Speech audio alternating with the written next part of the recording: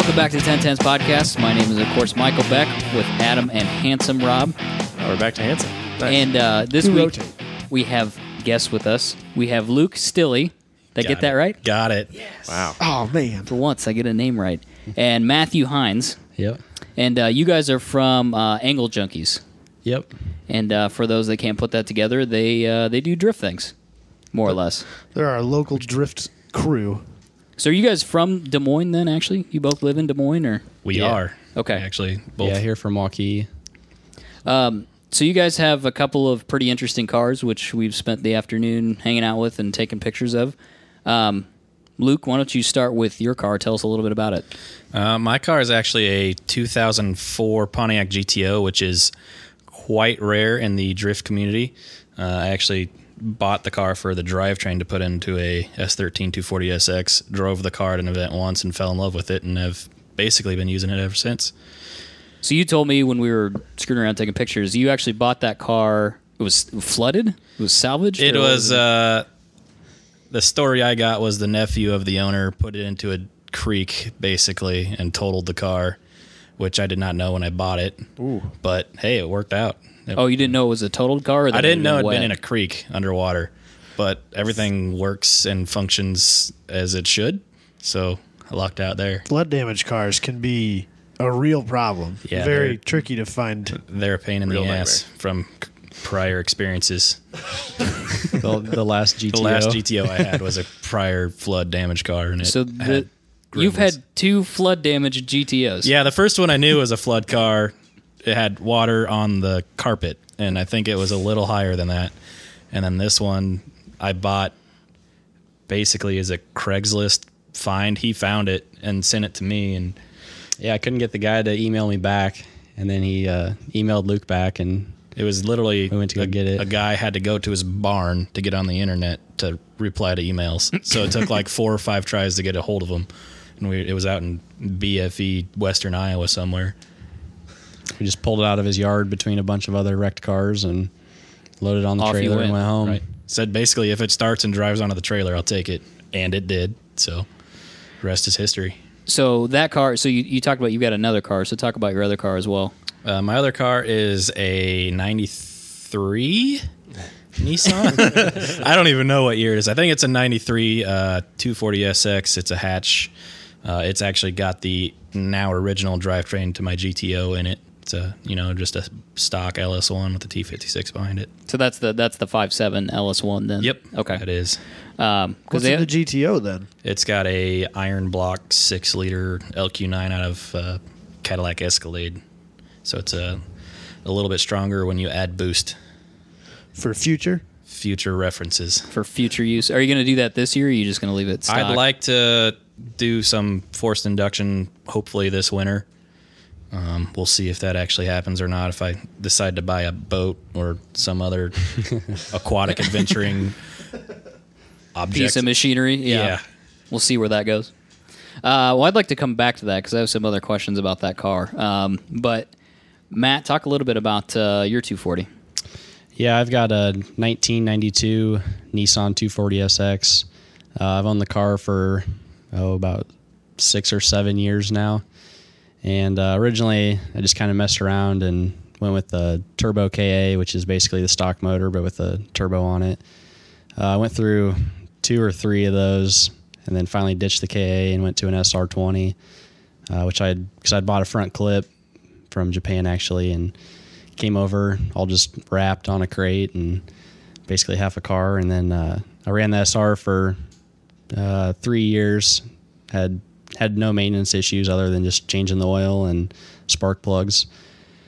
And then finally this last year I went and got rid of the SR and got a Crate LS2. Just got a mild cam in it and T56. It's a whole other animal. It's the way that Robbie wants to go now. It is the way I want to go after my SR20 issues. Yeah, It sounds very healthy. It's a good sounding car. it is healthy, yes. I think you probably have the same issues I had with SR20s that I could never, ever figure them out. Right. But Matt over here had the best running SR I've ever seen in my life. And I don't get it. So you put that motor in that car then? The SR20? Yeah. What did it have for an ECU then? It was tuned on an Apexi Power FC See, isn't that what the guy from BC told you to put in your car? He said that or a Mega Squirt. That, and then the guy from South Des Moines, he was running the same thing. He said he had great load. That's what the engine was running on last year. Then Was the Apexy? Yeah. So then I went to AEM, and I've had nothing but So issues. you completely ignored everybody's advice? I had What he AEM had to begin with. I had that one years before. ago. Right. That's what they talked me into 4 years ago. Right. At least. But that solved your problem the first go-round. Yes. Because you had ECU, ECM issues before that as well. Yeah, but because I had a stock the ECU when I factory one. did a lot of changes to it, and then they did the I'll say it's at where did it say? SAFC.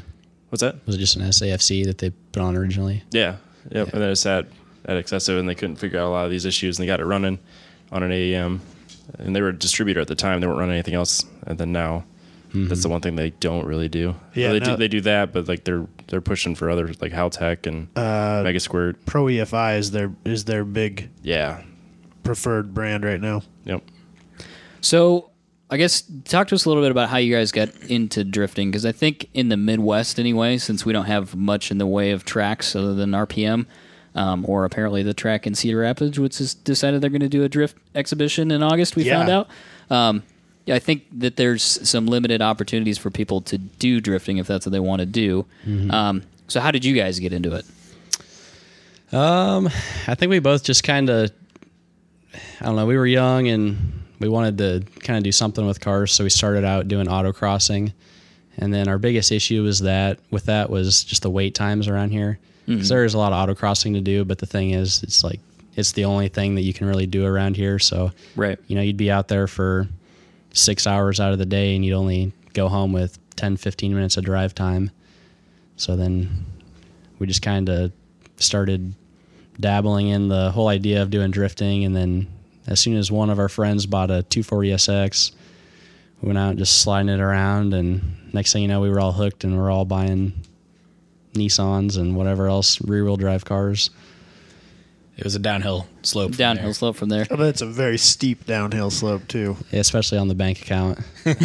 Yeah. I had a savings account once. The whole time we're driving around, to get the pictures, I'm with Luke. He's like, why don't you just come out and why don't you just ride along? Just ride along. Just once. Just check it out. See what you think. I see where this is going. It's one of those. It's like a club where you're trying to just drag everybody down with you. Like, join. It's a great time, but you're going to be completely broke. So just come We join all us. broke together. You have a great car for it. I do Michael. have a great car for it. That's what I was talking to Luke about. I've got the RX-7. It's already got the V8 in it. It's got the 6-speed. Just go right for it. Just some mild suspension changes. The great and you're part, ready to go. The great part is the stuff that is a problem right now. I don't have to fix, like the hood clearance issue. You just cut a hole. You just cut a hole in the hood, or not YOLO. run the hood. Just take it off. Just yeah. take the hood off. Yeah, I probably won't even run the hood. It's overrated. I bet it's real easy on rear axles too. Sometimes. Should be fine. I mean, you're not gripping like a drag racing event, so you'll be fine. You won't twist an axle. Right, because that's what I was worried about doing if I ever did a prep event, is that I'll probably break an axle. Because axles are not rated for, real hard launches like that. People worry about them on road courses sometimes because you can bind them up and twist them, but they're only good for about 300 horsepower, which is about what I'll have. But it should be fine. We'll figure it out. But I think in drifting, that'll be actually a pretty good setup. My thing when it comes to drifting is I worry about expendable parts, especially tires. Have you guys mainly run takeoffs, or you guys running newer tires, or what are you guys doing? I run a mix of tires. Sometimes I'll get the right size tire from work as a takeoff. And then sometimes when we go to bigger events, we'll run like a Federal 595. Okay. Basically drift spec tire. See, that's what I was planning on running, because they're only like $75 They're a pretty piece. cheap. Yeah. And they last a long time. Do they? For what we're basically doing. I've heard people say they're not. They're really a pretty good tire Yeah, for that type of event. They really are. Yeah, that's what I've been running for the last 2 years was the Federal 595s. But ever since I went to LS, I've just been buying brand new tires. I started using the Kenda KR20s and kind of mixed feelings on them right now. I might go back to the Federals. That's a brand I'd never even heard of when you said it when we were talking earlier. It's not a brand I'm familiar with at all. Do they market mainly to people who are drifting, or? It's hard to say. I just know they seem to be pretty popular with a lot of the guys from Minnesota. I know a lot of those guys run that tire, and they seem to like them, so I figured I'd give them a shot. Are they priced similar to the Federal, or? Yeah, they're pretty close in price. It's just I was trying to go with a little bit bigger size tire, and Federal didn't make it in the 595, and Kenda did. So What are you running for a tire size? I'm just running a 225/40 17. You running that square then, all the way Yeah. around the car? Okay. Yeah, usually I'll put the new set on the front so they heat cycle while the rears are getting burned off. Yeah. Otherwise, they're pretty inconsistent if you just throw a brand new tire on the back. But if you heat cycle them through the front and then put your new set on the front and then put the old ones on the back and burn them off, Seems to work out well. yeah, it seems to be more consistent. Can you do a couple of events on a set of tires then, or No, is that just a day yeah. usually? Right now, I've been going through like maybe 2 pairs, in the day. So So basically a full set then. yeah, four basically tires. a full set of tires. So, I was looking at the Federals. I think they make like a 215 and a 235 and then a 255. Why did you choose to go with the 225? It seems like some of the guys that have the higher horsepower cars will run a wider tire than that, Yeah. but Basically, right now, I'm just limited by the wheel size that I have and how big of a tire I could fit under the quarter panel because my car's still on the stock quarter panels. right. If I put some wide body, fender flares or something like that on it, I could definitely go run a bigger tire. Run a bigger tire. Yeah. Does that, how does that affect the car then when you start running a wider tire? Do you have better entry speed or what's that do for you? No, basically, it's all just going to be about grip. Usually with a wider tire, you're going to be able to put more grip down, essentially go around the track faster. But you can achieve a lot of that too just based off of, what kind of tire you're running as opposed to running a new versus a takeoff tire, as well as, lowering your tire pressure. So if you're running, 35 pounds, you're going to burn through them a lot quicker than if you were to drop the same tire down to 20. Sure. So I guess for the people that don't know, when it comes to a drift event, like say, kind of the exhibition type events that we would have around here at RPM, what are those guys looking for? That's not a competitive event, is it? That's more just to have fun? Yeah, the O Drift collective events are just basically hang out with your friends, have fun, go drift, do whatever. It's more of a laid-back, fun atmosphere compared to a judged event, I guess you could say. Because really, drifting, you can't, it's not timed like a normal road course event would be, which is very Right. objective as to who the winner is and who's coming second, who's coming third.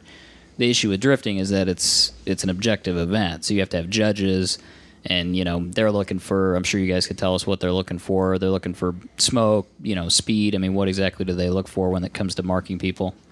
A lot of it starts with entry speed. Definitely the higher entry speeds you have into the first corner, the better. And then they're going to look at your line based on how close and how you set up to the clipping points. Usually there's like 3 to 4 corners, and then there's going to be usually an inner or an outer clip, and it's either going to be obviously on the inside or the outside part of the track. And The clip point is just the edge of the circuit. Whether it's yeah, on the they usually inside or the mark it with outside. a cone. Oh, okay. And if it's an inner clip point, they want to see how close you can get your front bumper to it without touching it. I gotcha. And then just based on the line that you put down and also how much angle you can throw at it. And a lot of that's based off your power as far as how much angle you can hold. And then as far as that's basically the lead guy. And then the chase guy, his objective is to basically mirror the lead car. You want to put down the same line, and it's all about proximity with the chase car. You just want to see how close you can get to the guy in front of you, obviously without actually hitting him. It's so crazy. Oh man, That's a it lot scare that the can go crap wrong. out of me. So just go against everything that you've ever Yes, thought about exactly. as far as It goes motorsports against goes. everything it's everything I don't want to do. It's because like Luke, your car's got a big ding in the side because somebody didn't hold his tandem drift and basically plowed into the side of your GTO. You were the Yeah. you were the chase car. Yeah, I right? was the chase car, and we were trying to do something that was probably not a good idea, but we did it anyway, and I ended up being the recipient of some of the damage, and his car was probably worse than mine. Oh yeah, it was way worse. It was. But you got towed off. Yeah, I So- actually got the wrecker and he drove away, but his quarter panel was mangled and his brand new taillight was in pieces, so I kind of felt bad, but it's part of the sport. What did you break on your car? I broke the knuckle, basically, where it was custom welded to make it so you get more angle in the corners. It broke right at the weld. Not putting any fault on anybody because I actually broke his wheel with my wheel and the weak link was his wheel and my knuckle, so I can't be too mad. Fair enough. Something's got to give. And now I have a nice battle scar on my door. Did you replace that front fender then, or? It didn't touch the front fender. It somehow took out my knuckle and the door, so it magically Hit it in two missed spots for some the reason. fender. Huh. Yeah, it's pretty sweet. Your car's interesting because you were telling me that it's got an S14 wide body kit on it. We're talking about the It's GTO got here too. A bunch of different aero parts from a lot of I different mentioned that to you. Nissans. Yeah, I was Robbie like- was looking at it. He's like, this doesn't look like... This looks like he cut it out of other cars and made it. Yeah, so the front fenders are from a S14 Kooky that I cut down and trimmed to fit. The side skirts are lengthened S13 side skirts, and then the rear over fenders are off an S13 hatch also that were basically cut down, lengthened in some spots, cut apart in other spots, and basically remolded to fit because no one makes aero parts for a GTO, obviously. What about that rear piece? I don't wanna The quite rear call it diffuser's off diffuser, for a but- Z33 350Z, and then the hood extractor is just like a generic piece that you can buy from, I think 9K Racing is where I got it from. Doesn't it have a GTR lip or something on it too? And then it's got a Ford Mustang RTR lip, so it's got parts. It's got parts from everything on it. It looks great. It looks Yeah, it mean looks though. great. I 'Cause love it. Last time, so a year ago when I saw that car, you said it was silver, which Yeah, it's makes like because I didn't put that together when we were at that would have been in Altoona at Adventureland. Yep. He was there. I didn't put together that was the same car, It was stock bodied then. It didn't have any of the fancy.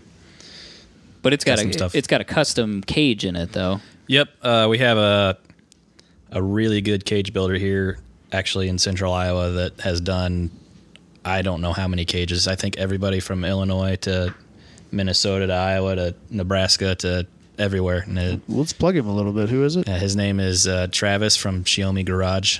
He does excellent work. I follow him on Facebook. He's got a Xiaomi Garage page, and we have a couple of friends that know him pretty well, and it just blows my mind how beautiful the stuff he makes is. It's really, really nice. Yeah, and he definitely knows what he's doing because he's been building dirt track chassis for quite a while now. Doesn't he work for Carl's? Yeah, he works in their shop over in Ankeny. Ankeny, yeah.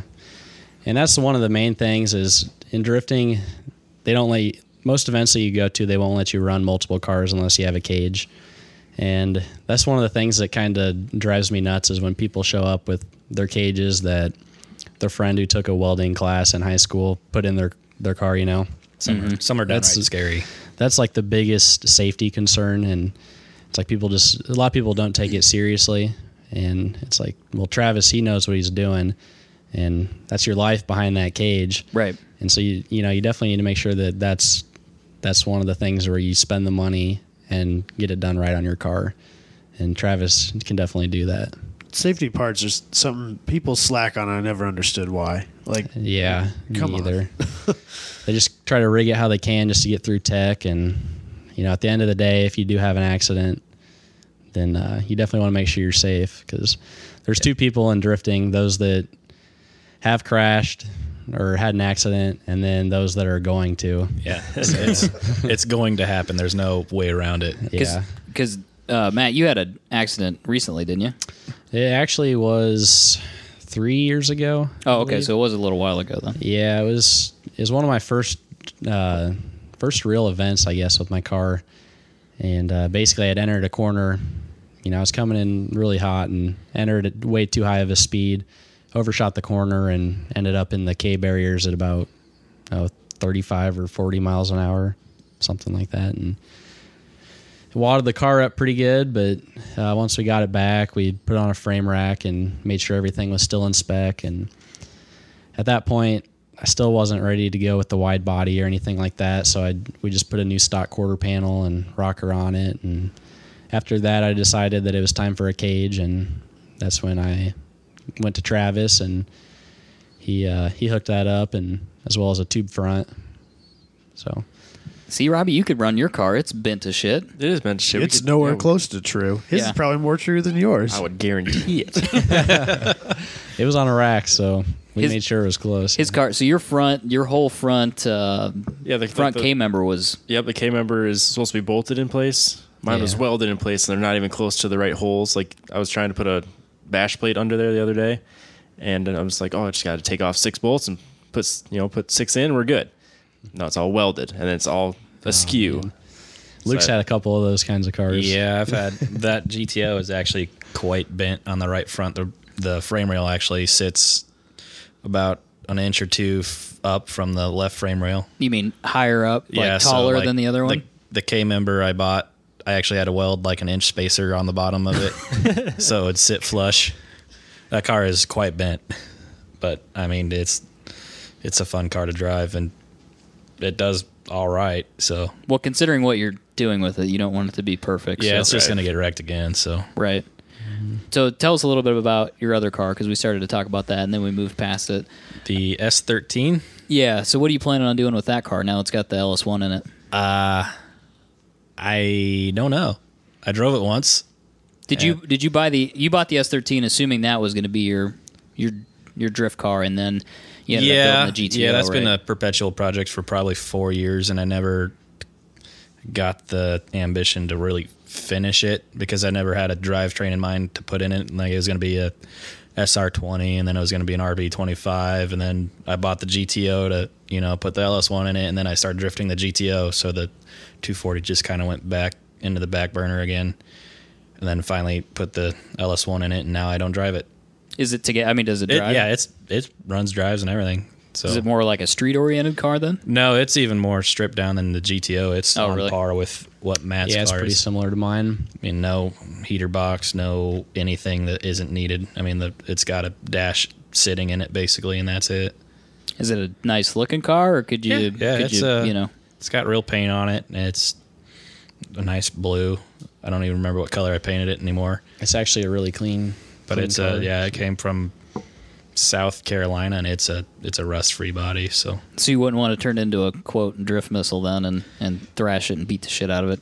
I mean, I still do that, but I try to keep it clean. Try to keep it out of the wall. We try to keep our cars pretty clean. We don't go out there trying to run into things, but things happen, but we fix it. So Right.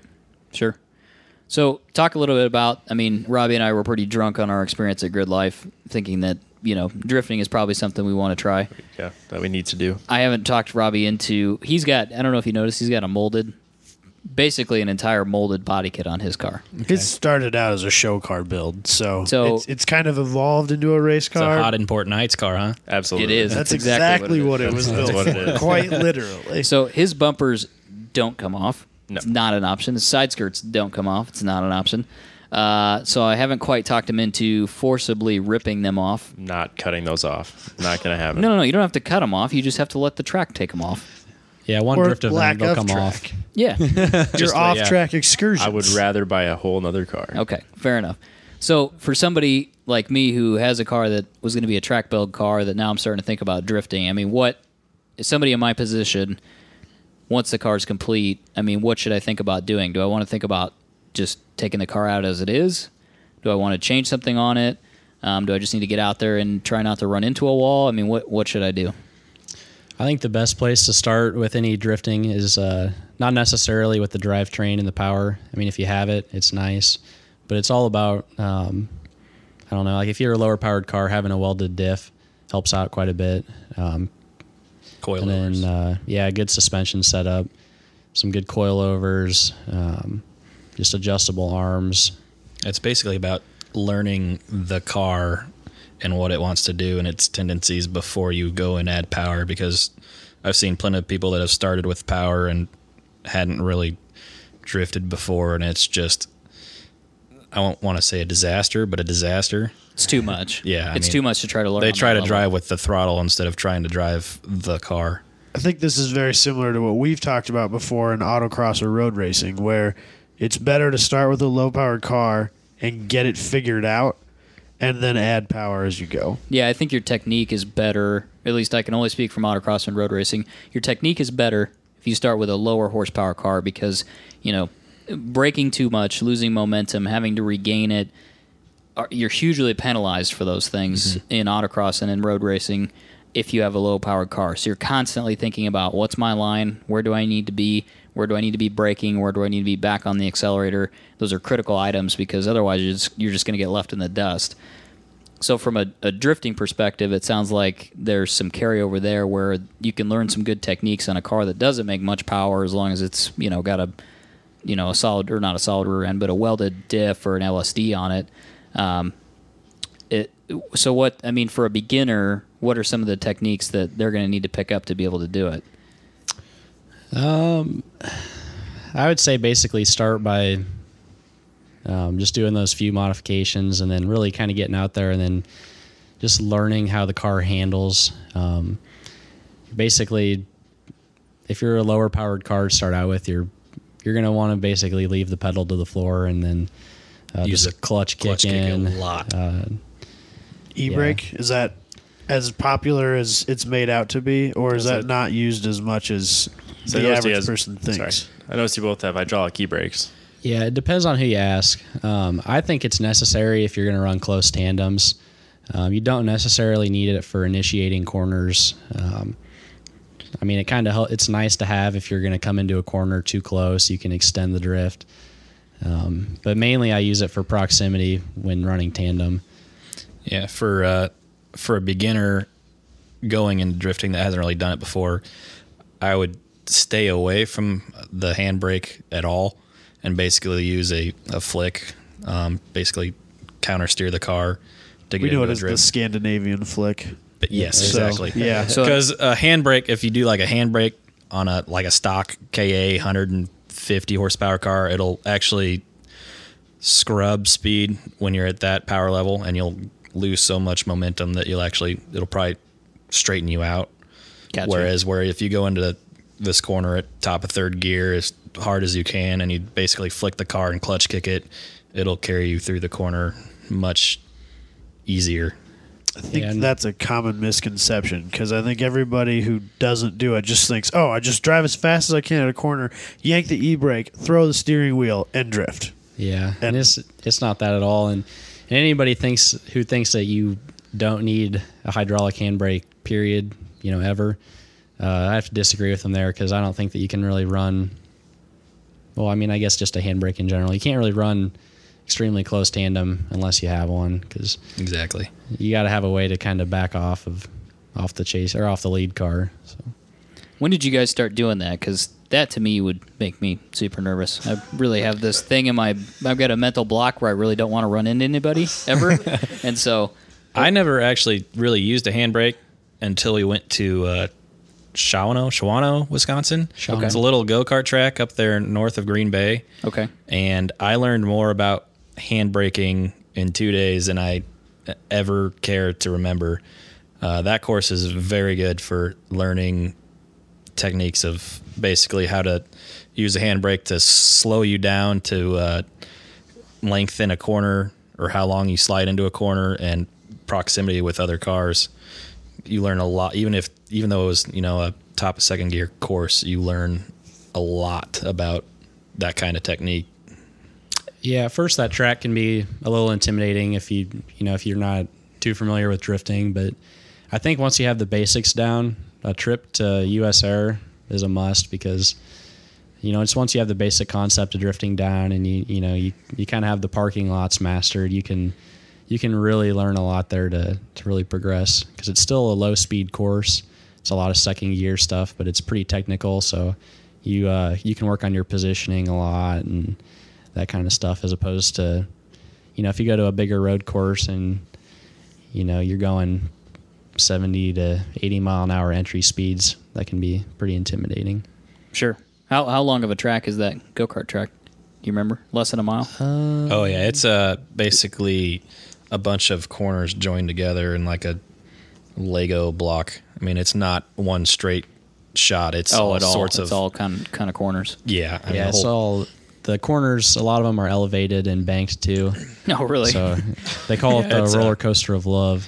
There's one spot if you hit it just right, you'll actually get your front tires airborne. And if Oh, anybody God. is spun out on the other side of that corner, you're bound to hit them. I was trying to compare it to Marshalltown, but it sounds scarier I was going than to say, have you guys ever Marshalltown. been to It's- the Marshalltown kart track? Like even your no. autocrossing days? No, I never made it that far. Okay. I think because that's about a half a mile in length, and I'm actually kind of surprised you couldn't. I don't know that you could tandem there because it's a really narrow track. I don't even know that you could really drift there very well. You couldn't get a ton of angle on that place absolutely because not. it's really narrow. Yeah, and I think if you hit a curb, it'd be a really bad day. If you were there's sideways. There's this railroad track issue as well. Yeah, there's a train that runs right by it. It's not ideal. We've had people end up on the train track in our cars. I can't imagine how it'd go because that's the fastest corner there. So That you know they're sounds going to fun. be throwing at them. Yeah, We've there seen was some cars go through the fence at US Air. Well, Marshalltown will be no longer in September, so Oh, they're I guess getting that's rid of that's over. Yeah, they sold so, it. yeah, Alliant Energy bought it apparently because yeah, it's going to become Turn it their into a training facility, lineman's yeah. training facility. So at these events, do you guys got people that are like coaching, or do you guys just kind of show up and go, well, here you go? figured out. Well, yeah. I mean, when we first started drifting, in 2012, I want to say, we were new. We didn't really have any idea what we were really doing. And, you'd go do a run or try to do a run. I spun out a lot in my early years because I wasn't good. And, you'd have people come up to you and say, try doing this instead of this. Or they, some people would hop in your car like, hey, can I ride with you and show you some things? And those people really help out. Like, this is what I do in this corner. It's not necessarily the right thing, but it has helped me, smooth the transition or get around the corner better. Or if you try to hit that block, it'll send you around the corner this much easier. So I wouldn't say there's any teachers, but there's people that are willing to help along the way. Yeah, basically just find somebody that you think is doing well, and the drifting community is so nice that everybody's willing to help you out. If you have a question on your setup, or if you're having a lot of trouble on a certain corner, just ask somebody, and they'll help you. In fact, they'll be more than happy to help you. It's interesting the way you approach getting into this and learning it is very different than anything else I've done. I guess autocross in some ways is like this, where you just got to get out there and do it. And a lot of times, if you ask for help, people will give it to you. But usually you talk about road course racing. It's very heavily regulated. Mm-hmm. The rules are very strict. There's you can pay a lot of money to have somebody teach you how to do it, but it seems a little bit more. I don't know, grassroots, free range when it comes to drifting. So I think my mind is a little bit caught up on that because it's like, well, where do I go? Who do I give money to teach me how to do this? Well, But- you said you mentioned, Michael, that at least the O Drift Collective event, the entry fee is extremely reasonable. yeah, it's a lot cheaper than a regular road course event. Like a track day at the same track. A real track day, yeah, it's a third the cost, half the cost. I mean, obviously, you're going to have wear on a road course if you're doing a track day. Obviously, you're going to I have think tire the wear. consumable price on drifting is still higher. It's probably still higher. So it may equal out at the end, but I was interested to see that the entry fee seemed very reasonable because I'm used to seeing, it's a track day, just expect to throw down at least $300 just to get through the gate. Yeah, and with us, it's the entry fees. One of the lowest parts. We definitely make up for it if you're running new tires and Right. that kind of stuff, or breaking things. But at the same time, our tires are considerably less than buying Hoosier Racing Slicks or anything absolutely. like Yeah, that. absolutely. Yeah. So, at an event, do you guys have what's a normal size for an O Drift Collective at Mayhem? What's a normal car count? Do you guys get 40 cars, 100 cars? I would 20 say cars? it varies, but I'd say at the O Drift events, I'd guess around 40 to 50 cars. But if you go up to, a track like US Air up in Wisconsin, They have they a cap. sell out and they cap at like 100 drivers or something like that. So it So varies. even at like the local O Drift collective, they're getting as many or more than we get at an average autocross. Yeah. And we're asking people to drive 10 minutes across town Yeah, to get and there. they oftentimes won't do that. So Yeah, that's if there was one downfall of drifting, it's the travel, at least for people from our location, because we're traveling the nearest tracks, almost 2 hours away. Right. And before that, it was Topeka, Kansas, and it would be a 4-hour trip just to go drifting. And then other than that, it was 8 to 10 hours of travel time just to go to an event. We did host an event one year. It had been 4 years ago. We did it at the Iowa Speedway skid pad, just their parking lot. And there was a good turnout. So I think if we were to do something again, there would definitely be a good turnout. Not only people driving, but people coming to spectate. You're not going to do it at that parking lot anymore. Oh, I'm sure it's trashed now. It's junk. They we got don't the- race there as an autocross group anymore because it's too rough. There's too many holes.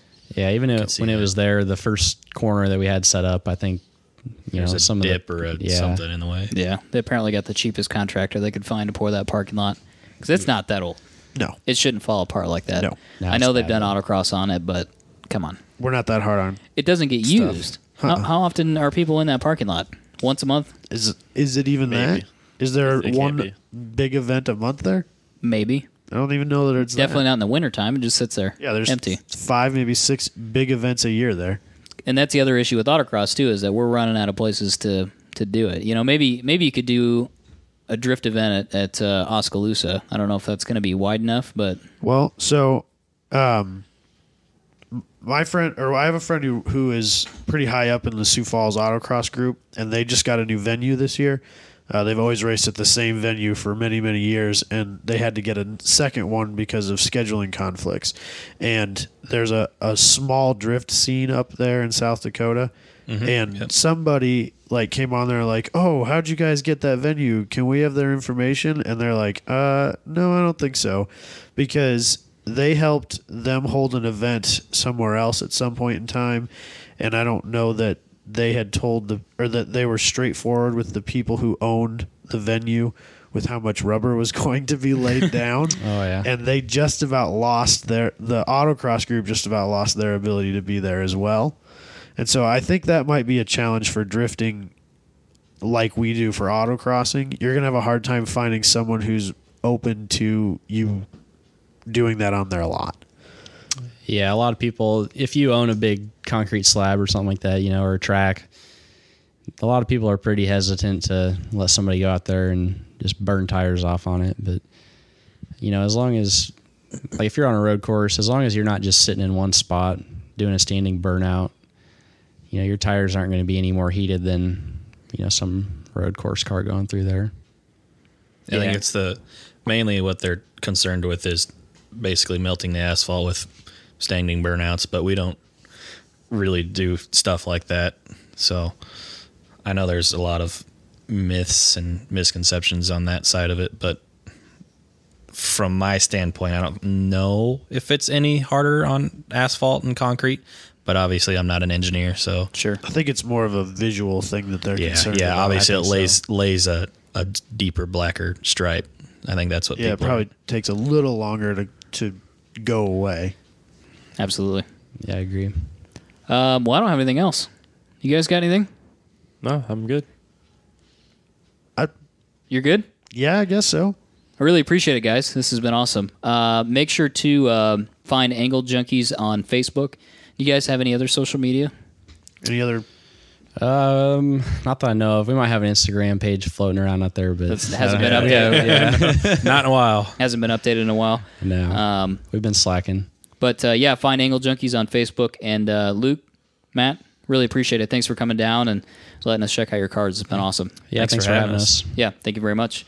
I think we're going to cut over now and do the news. Robbie, what do we got for news? Oh, we got a bunch of exciting and happy topics. Tell me about the news, Robbie. Happy. Happy. So we'll start off by with the Brexit. we have no idea what the automotive industry is going to do, and we're probably fucked.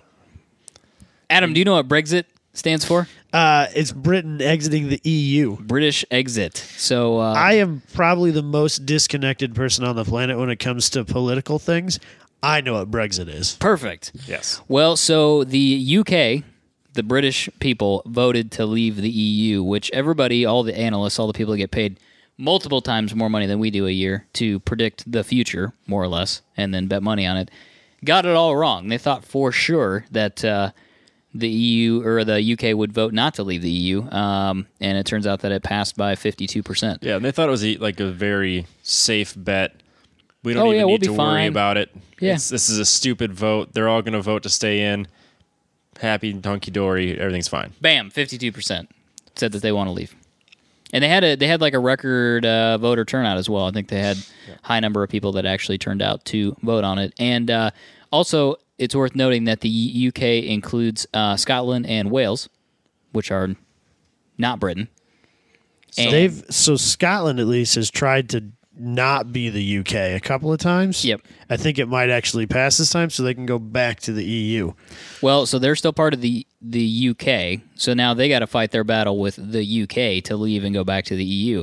And if you look at like a voter map, you know how all those Ours are always red and blue. Theirs are apparently yellow and blue. I don't know, something like that. But they showed that like all of Scotland wanted to stay. Like the whole thing voted to stay. Usually, if you look at an American map, there's always like they'll be all red and there's that one blue dot in the center of it. Yeah.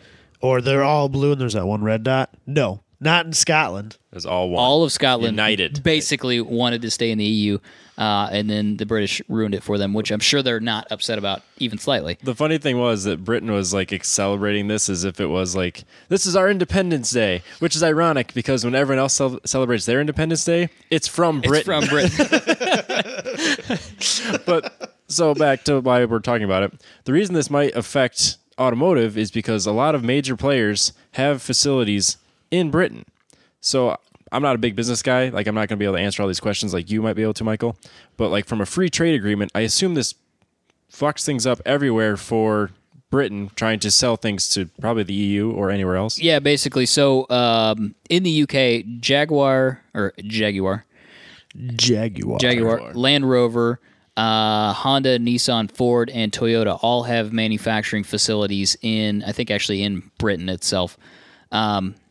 But so currently, as it stands now, and will change over the course of the next 2 years, there's a free trade agreement, as you mentioned, where it means that anybody within the EU can import, export goods to anywhere else within the EU without any taxes. So under this Brexit policy now, we don't know for sure what those import or export taxes will be because they haven't been established. So basically now the UK is going to have to negotiate with every single country within the EU, of which there's like 27 or something, or 24 now. But so they're going to have to negotiate those deals. So they're going to have to go to Germany and say, okay, here's the deal. We'll sell you cars, basically. What are you going to charge us for an import tax? And they might say, well, we're going to charge you 10% because we want people to buy German cars. Or 50% or 100%. Right. Like trying to sell Chinese or American cars in China. Or Yeah. Like, isn't that crazy? Like 100% tax? It's Yeah. I don't know that it's 100, but it's way up there. Right. So they can negotiate whatever terms they can come up with. I mean, they could say, yeah, it's 100%. You want to bring your cars in here, it's double the price because you're going to be competing directly with German manufacturers now, or any other EU manufacturer for that matter, and you could potentially be taking jobs away from our citizens. So now that we're not in an alliance anymore, the gloves are off. They can do whatever they want. Right. Which means places like Nissan or Toyota, they could be like, well, it's going to be cheaper for us just to build another facility in Germany. Right, and that's what they're saying. I mean, everybody that kind of the news outlets have talked to have said they're just kind of throwing their hands up and saying we don't know what's going to happen. But for right now, they're kind of halting all investments. And why would Honda invest another $1 billion in trying to improve their manufacturing line in the UK if in 2 years from now it's going to cost them a 50% import tax to send a car to France? Just across the channel. It's going to be a 50% import tax. They don't know what that's going to look like. Yeah. So that's a big bet for those companies that are in the UK. Yeah, if anything, it's going to be like a kind of a pause. Like everyone's just going to kind of wait. Right. And nothing's going to happen. And then, we'll actually get answers here in a couple of years. But yeah, it's hard to say. And originally, so it's interesting as this has come about, they've kind of talked about how the original EU agreement came about. So there was an early version of the EU agreement in 1973, which basically allowed for free trade of cars to, within the UK, or any goods, really. The UK and the other, what would be now the EU countries, it wasn't called the EU at the time. But up to that point, the UK had their own, manufacturing facilities for Rover and Austin and MG and those types of companies. Well, all those companies are dead now because as soon as the people in the UK could buy a German car, they bought German cars because they were so much better than the cars made in the UK. And it killed the UK automobile manufacturing industry. I don't think that's really the case anymore, though. I think the British manufacturers that still exist today make, on average, decent cars, or at least on par with their competitors. So I don't know that they're, but most of what's left of British manufacturing, in fact, I think I can safely say all of what's left of British-owned British cars is niche markets. Aston, Jaguar, Range Rover, Lotus, they're niche. Well, Jaguar and Land Rover are owned by Tata, which is an Indian company. Right, but their primary manufacturing is in Britain. Correct. So I guess I should say cars whose primary manufacturing is in Britain, they're niche cars. So if they had to go back to the way it was before the EU existed, where they only bought, or the majority of people only bought cars that were made in Britain, there's no commuter economy cars or anything like that they can choose from at this point. I think that Tata is bringing in cars from India. But is that really a car you want to be driving? No, not really. Under the Rover name, I think. I suppose India is probably not part of the EU, but what they're saying is that the EU will also have an export tax into Great Britain now. And so cars that cost this much may cost whatever that number is, 10, 15, 20, 40% more than they do now because the EU is charging you more to bring it in there because it's made in Germany, not Great Britain. Well, we don't know for sure. I mean, it could be a situation where the UK imposes a ridiculous import tax. So if you're BMW, and BMW and Mercedes both make some normal entry-level vehicles for people in the EU, they tend to not bring those cars to the US. But, if they charge 20% even on top of those cars, they're not going to sell in the UK. So maybe what will happen is you will see a resurgence in UK manufacturing, and the UK government could use that to their advantage. The flip side of that is they may not sell cars outside of their borders anymore. So, I mean, we could see some amazing things come out of this where, that manufacturing industry in the UK blossoms. Like the resurgence of the Reliant Robin? They could, no, but they could honestly make some really cool things that we could get in the US because our trade agreement doesn't change. It didn't really change much for us. I think here in the US, at least from an automotive standpoint, it probably won't change much. No, because we've got import taxes. I mean, they stand the way. I mean, maybe in some way they'll be. There's a chance that it might actually make those cars cheaper here because we may negotiate with Britain a lower import tax than what we've had negotiated with the EU. Yeah, it's really we really don't know what could happen, but it is an interesting economic issue that has happened that could have a very varied effect on the automotive industry. I think I should say, let's be real, they're not going to be cheaper. Even if the importation tax is cheaper, they'll still charge us the same amount of money. They'll just pocket it instead. It's like the Chevy Volt all over again. What else we got, Robbie? Sweden is working with electric semi-trucks. So basically the concept is, or I guess they built a 1 mile prototype, I guess is the best way to describe it. So where a semi-truck, which has a electric connector, like a tram, like you'd see in like San Francisco or another type big city. So there's 90% of the time the truck will be driving with a diesel or gas powered engine, and then when it gets to this highway, it'll connect up to this power grid, and it'll run 100% on electric until it disconnects. And Robbie doesn't like it. That's That's not true. I think Why do you think it's dumb? you have this because flipped. It's opposite. I think it's a great idea. Okay. All right. Well, Adam's going to have to defend himself. because then. first of all, it already exists. It's nothing new.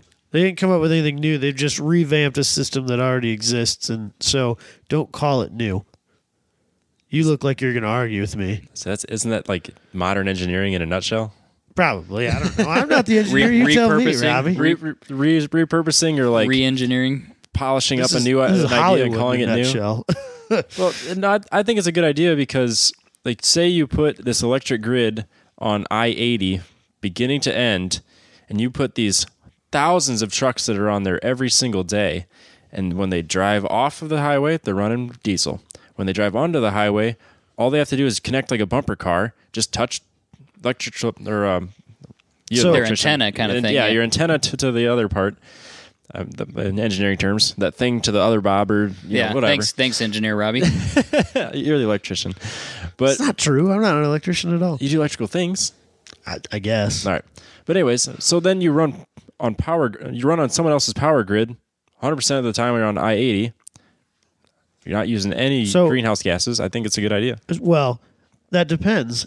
I don't know anything about Sweden in regards to their power grid, but how do they make their power? Is it a bunch of coal-fired or diesel-fired plants? Because that's not helping. Yeah, it's just generators lined up along the highway. No. Yeah, I mean, you don't know. Gasoline I don't know. Maybe It's so- Sweden's real advanced, and they've got a lot of solar systems.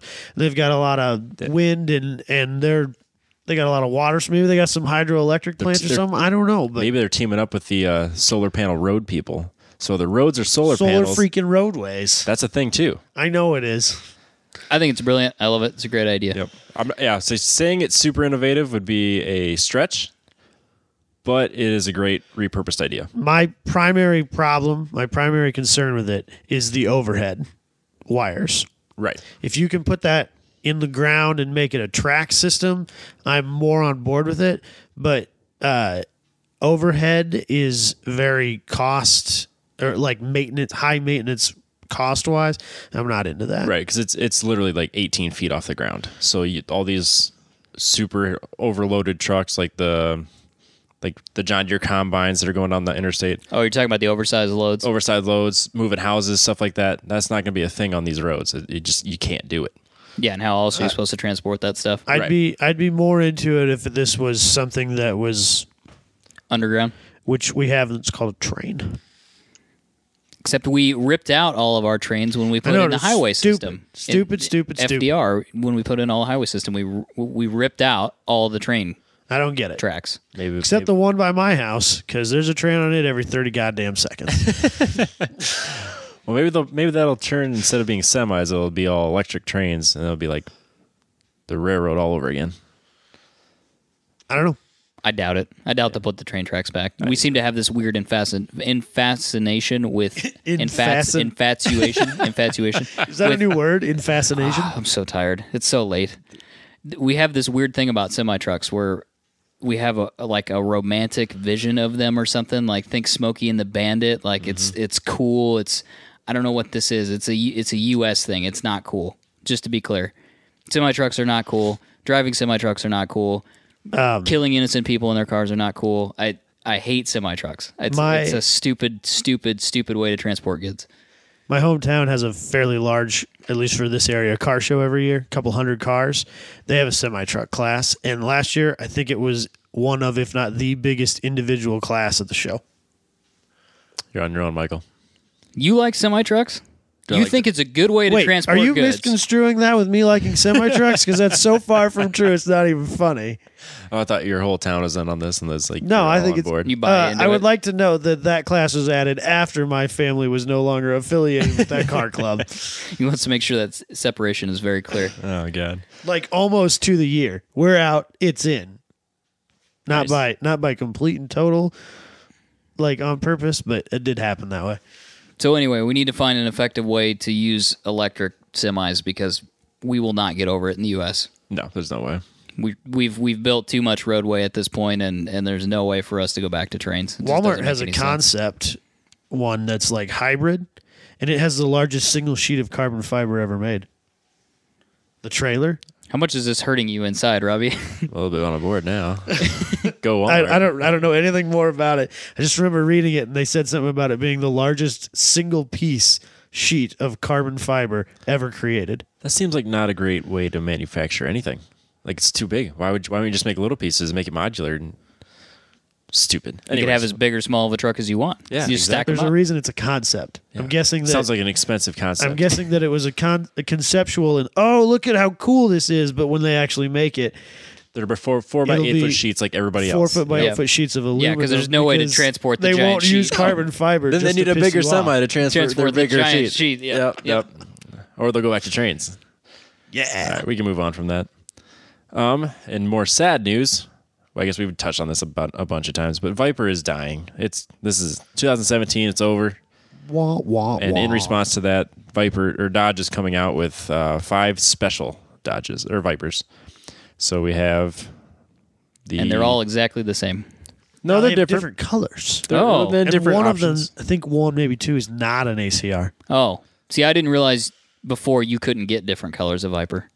It's good now that as Well, it's going out, you can have Because 5 they didn't different have colors. that. They didn't have that one of one thing where yeah, you they could had get a one- million different Vipers. Oh, that's right. Yeah, so they did have different options for the Yes. Viper before, but now there's only 5 options. But see, these are limited. Oh wait, so were the other. The other ones were limited as well. So they're going to take a car that they only sold 700 of, and now they're going to add the Yeah, that's Viper- the other thing.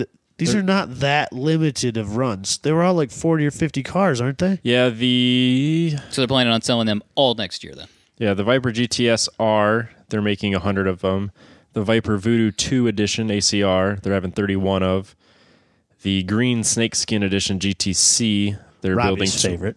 Wrong. No. They're building Absolutely. Wait a 25 second. of them. No, wait a second. Is And it then- real? Does it have real snakeskin on it? No, of course No, it not. looks- Does it have simulated snakeskin? Yeah, Yes, hold on. in the paint. Burn it to the ground. It's the So stupid. it's the snakeskin green is what they call it, and then it has a contrasting snakeskin pattern in the SRT stripe. Nope. This is why nobody buys Vipers.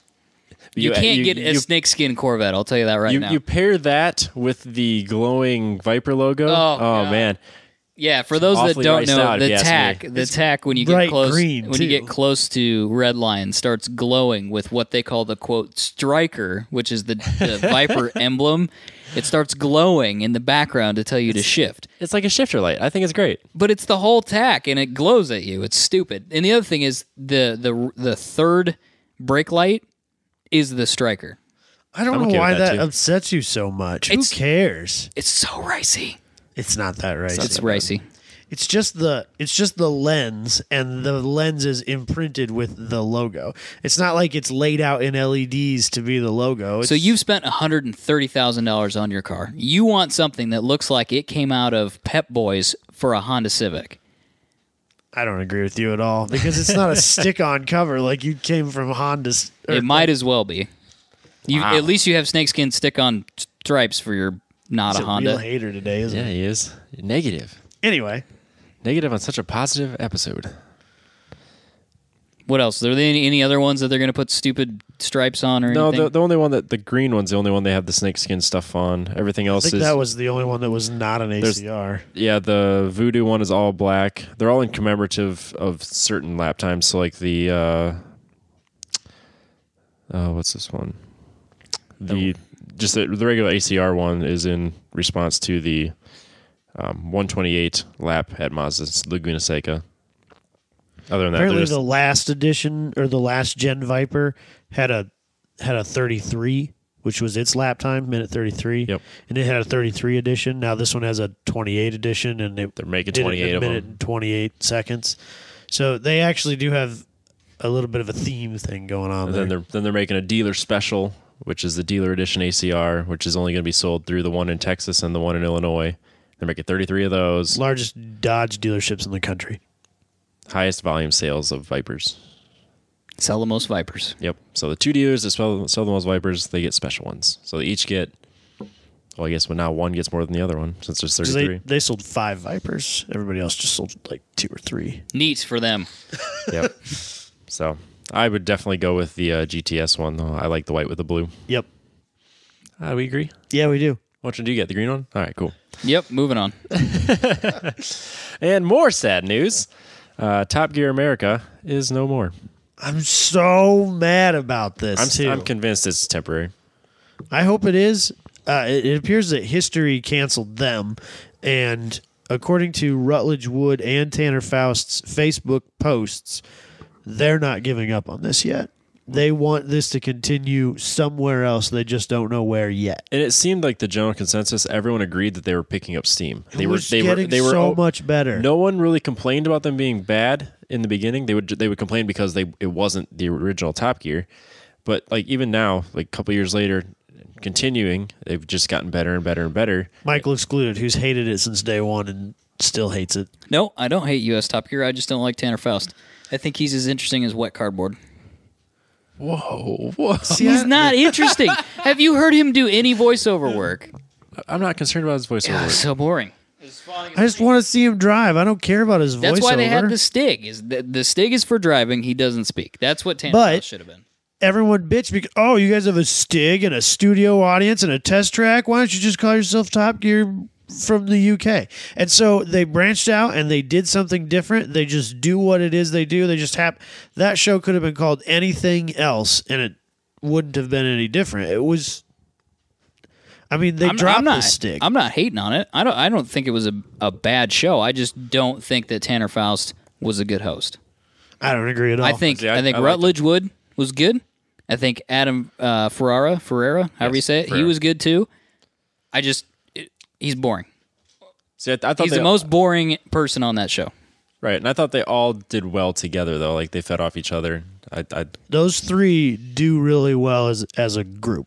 Yeah, no, like for sure. Like in the spirit of the way television is going right now, I'm sure history didn't want to spend the money for it. Netflix is going to pick it up. I mean, they're spending money left and right. Amazon Prime might pick up. There's no way it's dead. I think their contract ran out because history, as far as I know, was not owned by the BBC. So that show was contracted to them. Mm-hmm. So I think that contract ran out, or they had a clause that said, if we want it back, or we decide that you don't get to host it anymore, we can take it back. Because I really highly doubt, even though I don't like Tanner Faust, that show was doing poorly. I think it was a good show. Name one other show on the History Channel. Pawn Stars. Counting Cars. Which is also Pawn Stars even on the History Channel still? Or is that dead? Oh, I'm sure it's probably still a thing. Live. See, Counting Cars, I could not get into. I thought it was so bad. Yeah, I thought it was terrible. Okay, well, let's go down this road. It's better than Gas Monkey Garage. Fast and Loud, I think is what's Fast and Loud. I would. It's better than that, and not to completely copy Jalopnik. I would say that they're equals in my eyes. I like The Count much more than I like Richard Rawlings. Yeah, The Count is more real. He's just a guy doing cars. He likes cars. That's why he has that whole warehouse full of cars that he won't sell. I won't disagree with any of that. I don't like a lot of the stuff he does. No, I think he has terrible taste. Yes. Oh, but I'd hang out with him for a day. So, like, I would even argue that the Gas Monkey Garage stuff that they put out, as much as I hate a lot of the stuff they put out, like their Slam GT40, I thought it looked great. Like his Ferrari that he did looks great. They make better looking cars, but from a distance. Yeah, but I bet you that they're terrible when you get up close. Those are like 40-foot cars. Yes. And if I had to pick someone to hang out with, definitely be the Count. I think the problem with Counting Cars is that it's, again, not to copy Jalopnik, it's that whole article that came out, what would have been like this week or the previous week. All that stuff's fabricated. So they're just trying to make money. This is a money-making game for history or whoever has the show. And they're telling Count, maybe not necessarily Richard Rollins, because I feel like it's in his blood by now, but they're telling him, be a douche. You got to say this. You got to pretend like you're driving around looking for cars, and then you see this car, in air quotes, which is a car that we've placed there for you to find, that we've already bought for you, and then you got to have this fake conversation. It's, they're fabricating all of this because they know that it makes TV that people will watch that they can sell to advertisers. I bet you that he did that before the show, but it wasn't as successful as they make it appear on the show. I'm sure that guy Oh, yeah. hopped in his street rod with his buddy and went cruising.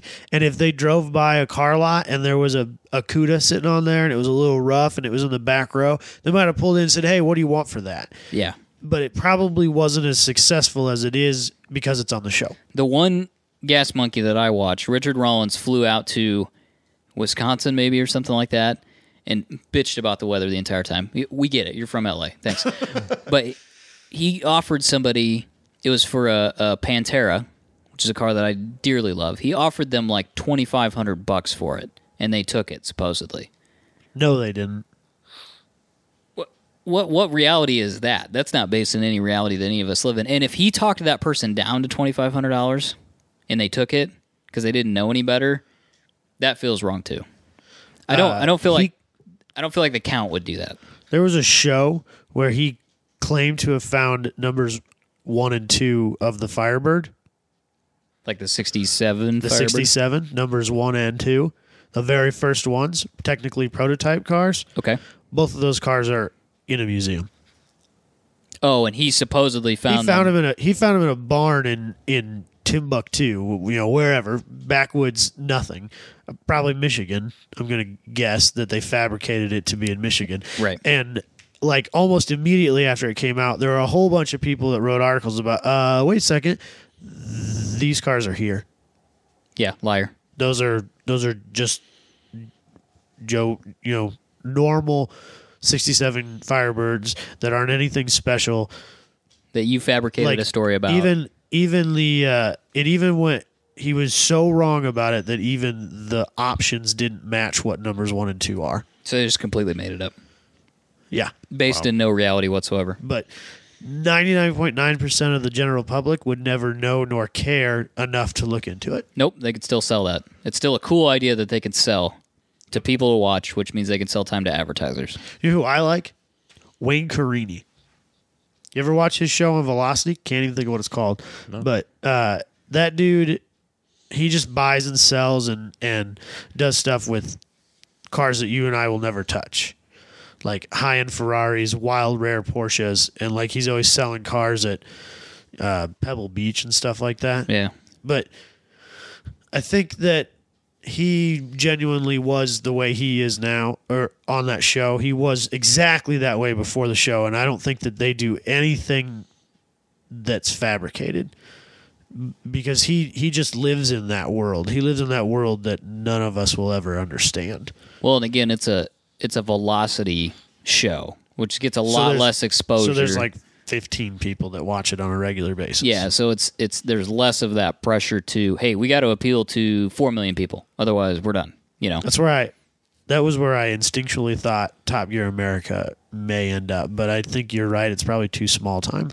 I really think, and I honestly, I do hope that it comes back. I think it may actually go to BBC America.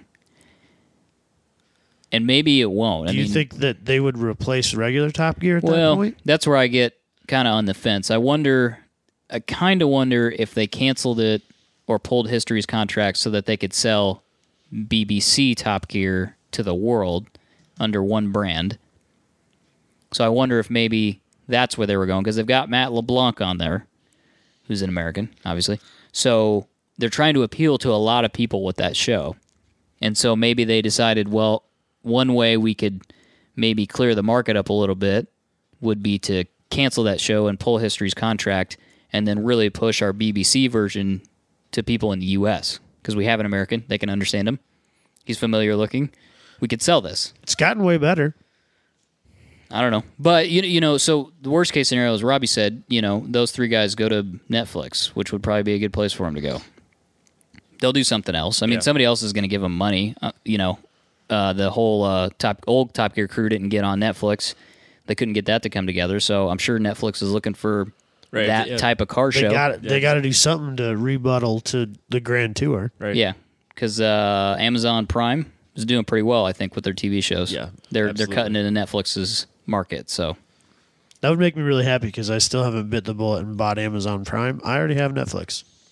I've got it. I'm ready. I bought it preemptively. Nice. I'm still trying to decide whether I'm going to buy it or whether I'm going to put that money into Motor Trend On Demand. Ooh, that's an interesting one. I kind of want to try Motor Trend on demand, to be They honest. keep pushing me with these 3-month trials, and if you don't want it, you just cancel. And I'm like, man, There's kind a of want it, but I think my core problem with it is that I don't know that I have time to sit down. Katie all but refuses to watch car-related shows with me. Yeah, it's not going to work then. She liked Top Gear because it was fun. And I think I could probably get her into Roadkill because it's fun. Anybody who's ever watched it, it's a great show. It's more of a down in the dirt Monster Garage. Top type. Gear. Monster Garage. Well, that was Yeah, another, again, that was yes. another fun show. Anyway, yeah. Yeah, but Roadkill's kind of like redneck Top Gear, Yeah, that's fair. There you go. but it's a lot of fun. It's fun. They have They're fun. hilarious. Yep. They have a good time, and so I think I could probably sell her on that. But I'm not gonna. She's not gonna Motor sit Trend there on- and watch Le Mans coverage with No, me or Motor anything Trend like on that. Demand is definitely going to be more gearhead typed content. It's not going to be entertainment content for the masses. So, yeah, that's going to be a hard sell. Maybe that's where they'll end up. Motor Trend on Demand. Maybe. Oh, you know who's back?